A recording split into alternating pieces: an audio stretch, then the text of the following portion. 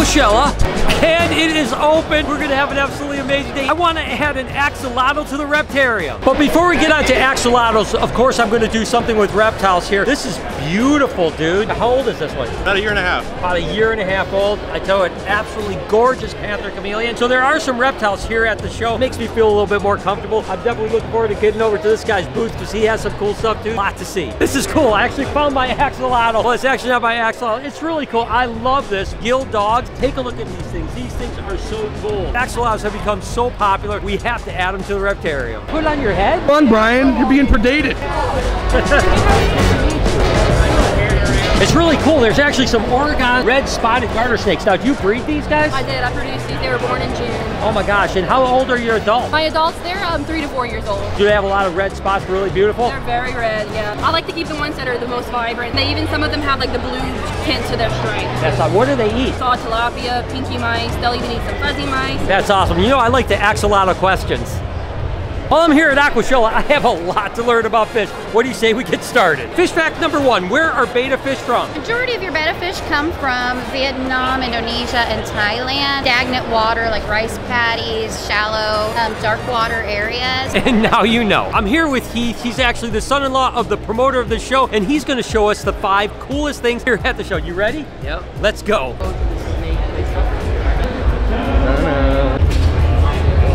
I got to hold a snake, which I think is really cool. I've never held a snake this big because my snake at home, it's only about 2 feet. It's pretty cool. He got to hold a big snake at the show for the first time. It's a fish show, and the first thing he chooses is a snake, which I like. It's good to sell. I tried.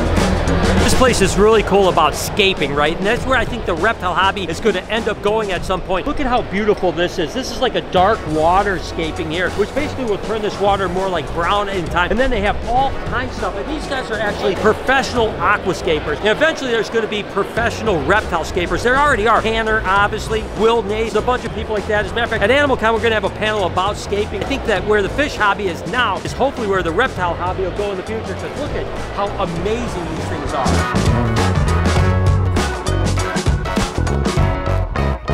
I swear to God, most mornings when I wake up, my hair looks like that. Good, good. Now, I'm sure you remember when we got a bowl just like this from Zen Aquatics. It's just a cool place, man. It's like, look at all the innovation. I love the fact when you get into kind of something that's not the same as everyone else. So much of it here. It's so awesome. Again, this is an idea thing. Coming here, I'm trying to infiltrate the fish world and try to figure this thing out because I hope it'll be a big part of my future. Yeah, I wanted to meet you out of everybody. Oh my God, well, thank you so much. I appreciate it. Hey, looking for you. I love that shirt. That's great. Thank you. That's awesome. He follows you. Hello, Brian. Oh my gosh.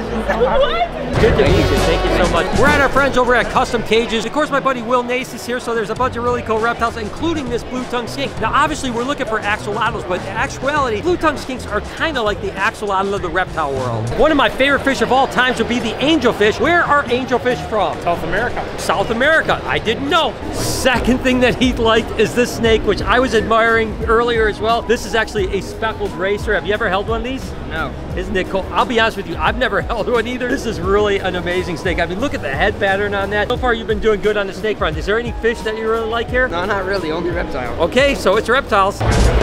I've been obsessed with jellyfish forever. I imagine this amazing giant cylinder aquarium because they gotta be in a roundish aquarium. Water has to continue to be flowing through and have a cool thing where you can like switch the color because every time the color switches, the jelly looks like a different thing. You see this happening here, it's actually automatic. So it's pretty cool to have one like this. I need this maybe for my desk in my office.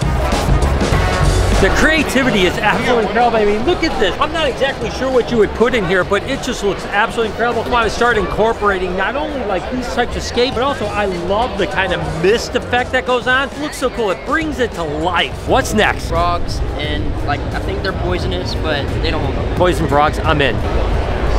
Okay, here we go. Which ones are the ones you like the best? I like that one. Oh, this one right here? Yeah. Oh, that is a great frog. So Heath loves this frog right here, and I absolutely do too. But I'll tell you what, look at this one right here. This is actually a giant waxy monkey frog that is just absolutely incredible. What do you think about those, dude? Are those are sick. Aren't they? I mean, they're just ridiculous. I gotta give you some of those for sure. I have no idea what kind of fish these are. What are these? Painted glass fish eggs.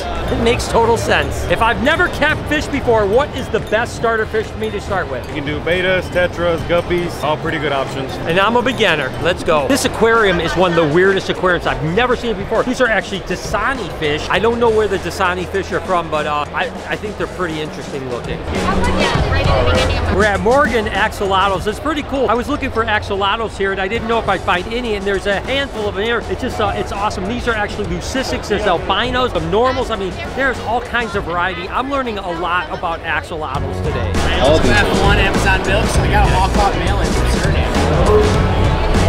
I am in axolotl overload here. They are so cute. The thing that's interesting about axolotls that most people don't know is that they're actually extinct from the wild. They actually originally were from Mexico, and basically it's almost like, think about a salamander that's caught in metamorphosis. And like I said, they actually are no longer in the wild, but yet people are breeding them like crazy in captivity. And of course, Minecraft made them super popular. Now everyone wants to see axolotl, and I love them, and I've always loved them, so I want to definitely put them in the Reptarium. What do axolotls eat? earthworms. Just earthworms? And bloodworms and black worms, all the worms. I guess it's worms. All right, need 2 more booths to go. Fourth one is gonna be this one right over here. I think it has some pretty cool ones. I saw one that was really white and I loved it. I know exactly what snake he's talking about. Let's go see it. It is actually a palmetto corn. You guys know that we just hatched out some palmetto corns just the other day. They are absolutely incredible little corn snakes. Recessive mutation. Yeah, this guy's got good taste, I tell you what. And more axolotls. That's a lot of axolotls. Sorry, it's good to meet you. How you guys doing? You guys having fun?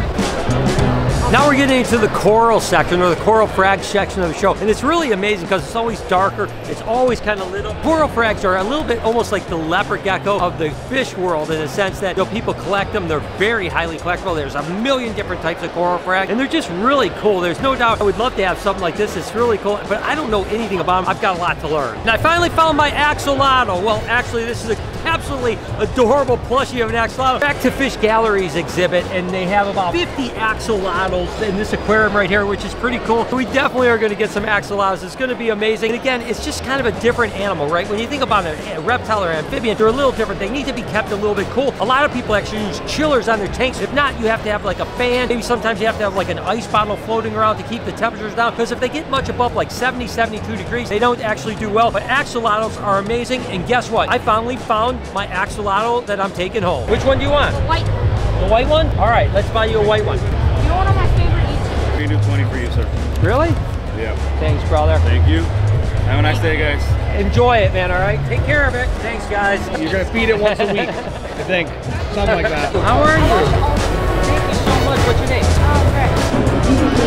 Thank you. I think I have no choice but to get a Fly River plushie for me, not for anyone else. Well, maybe, yeah, for me. Last one. The last one is going to be my mom's booth. It's the Fritz Aquatics booth. Oh, how nice is that? I mean, he's a nice guy too. This is it. Let's go check it out. And we're at the Fritz Aquatic booth. Of course, it's your mom's booth, which I think is absolutely amazing. Fritz Aquatics has been around for a long time. Since I was a kid working at a pet shop, we use Fritz Aquatic stuff, so they're really cool. And there's your mom. So thank you. I do know a little bit about fish. There's a fish called a glowfish right behind me right here. They used to actually inject a dye into them to make them glow, but now they do what they call GMO, genetically modified organisms, where they basically take jellyfish DNA and they insert it into a fish, and then from there on out, when they breed, the fish actually glow. Absolutely amazing. I'm here with my buddy Greg, the pond guy. What is a group of koi called? Troubling. Troubling, I didn't know that.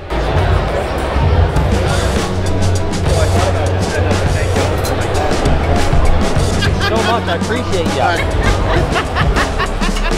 Well, this tank looks a little bit familiar. This is in our VIP room, and it's pretty cool because, again, they got some clownfish, they got some other bluefish. I don't know what they are, but there are a lot of little anemones. This is eventually how I want that tank to look when I'm done, so definitely have to do a little bit of research about how I can make it look like that, because, again, it's a cool tank, but this is the exact same tank that we have. I got one of them that glow in the dark. You know, it kind of reminds me when I go to a fish show like this and I'm seeing these really cool koi and all the fish in here. Reminds me how I felt when I first started to get into reptiles. That excitement level. You know, I've always been into fish, but when I'm around them now I think it might be part of my future. And I come here and I see just all kinds of, it's the same exact obsession that I had with reptiles my whole life. Now it's kind of going into fish too. That doesn't mean I'm not going to be a reptile person. I'm always going to be a reptile person. But I come here and I just get so excited looking at all these cool fish. I mean, look at how big these things are. You know, I can't believe it's taken me this long to get into fish, but you know what they say, better late than never. I found out so much about axolotls and fish today. Speaking of out, hope you guys enjoyed today's video. If you did, there's a playlist that you can watch all kinds of videos.